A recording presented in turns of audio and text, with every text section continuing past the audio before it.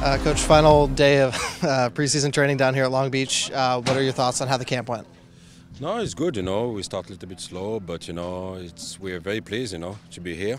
It's a nice facility, and it's a mix of group, with young players, from the academy, Defiance, plus some of the veteran players we have here.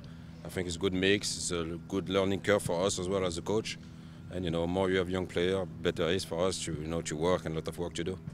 And Shane O'Neill, new signing's been in camp for a couple of weeks. What are your initial impressions of him? No, he's been someone been in the league for many years, so it's like he knows the league. I think he's a good, steady defender, and it's a nice guy. It's like he fit well with the group, and hopefully, he do some good performance for us and help us to reach the final. And you mentioned the academy and Defiance guys. You work a lot with the defenders. What have your impressions been of the younger defenders in camp?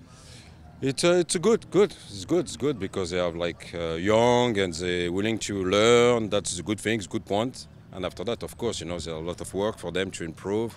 But I think we have enough good coaching staff to make them improve. And I think it's a goal for them is to try to break on the first team because you can have opportunity on different positions. That fullback, that centre back, it's an opportunity for them now. It's only a matter of time for them to take that chance and, to be honest, to have the opportunity too as well.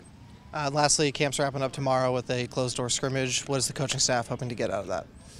It's we work on different phases of the game, and the main topic is we know with the new rules, play out from the back, on the goal kick, on that kind of thing. That's what we try to implement and try to improve, and that's what they emphasize.